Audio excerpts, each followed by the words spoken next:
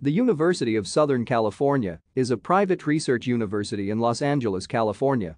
Founded in 1880 by Robert M. Widney, it is the oldest private research university in California. For the 2020-21 academic year, 19,500 students were enrolled in four-year undergraduate programs, and 26,500 graduate and professional students were in a number of programs, including business, law, film, engineering, occupational therapy, pharmacy, and medicine. Admissions are considered highly selective.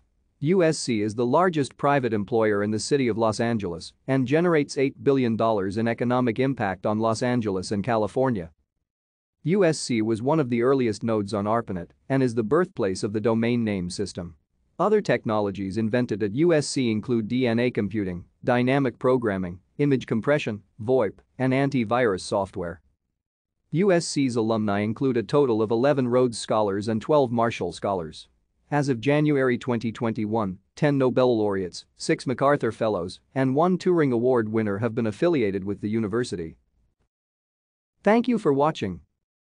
Like and subscribe if you would like to view more of our videos. Have a nice day.